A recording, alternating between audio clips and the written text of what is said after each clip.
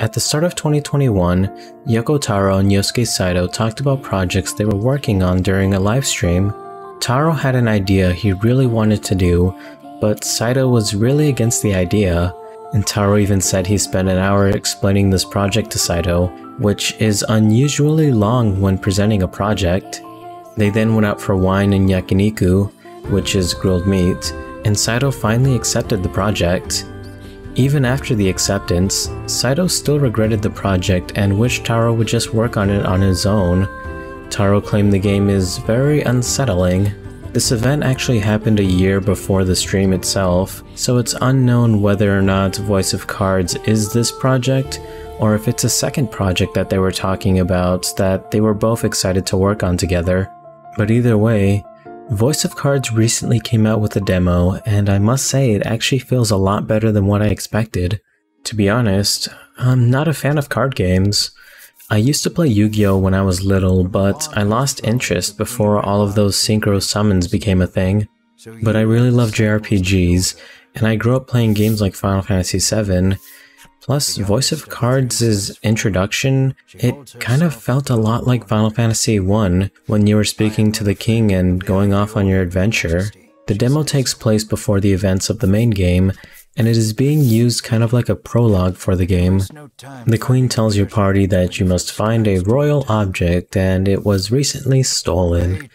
Then you travel to a nearby town, gather information, and follow those clues to find the thief. The biggest thing this game has going on is its visuals. The game is presented as if it were a tabletop RPG with a single narrator reading out the story. This adds some charm to the game, but I was feeling a little confused when people were talking because it's all narrated by the same person, so I kind of got confused on who was talking at some points. The combat is turn-based and features some mechanics similar to traditional card games. Everybody has an attack and defense value seen on their card. To deal the most damage, you need to attack enemies with defense values lower than your attack value. Several attacks require gems, and are typically followed by a dice roll to determine damage, or if the target will receive other status effects. Plus, you can use magic attacks to abuse enemy elemental weaknesses. To be honest, I really enjoyed the combat in this game. One thing I was pretty cautious of about the game during its initial announcement was the chance that there would be multiplayer and possible pay-to-win mechanics, kind of like Hearthstone and their card packs. Thankfully, it looks like this game is completely single-player. It does say that there is multiplayer in the title screen, but clicking on it actually leads you to a local multiplayer game mode.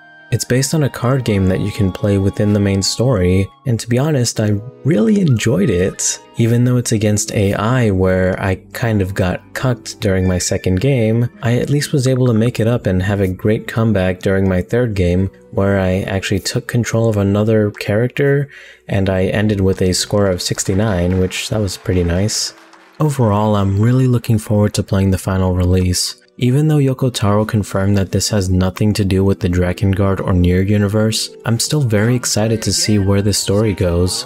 It kind of makes me wonder if this is going to get very dark and twisted, kind of like in Drakengard 1 where all of those watchers and the babies came up and started eating people.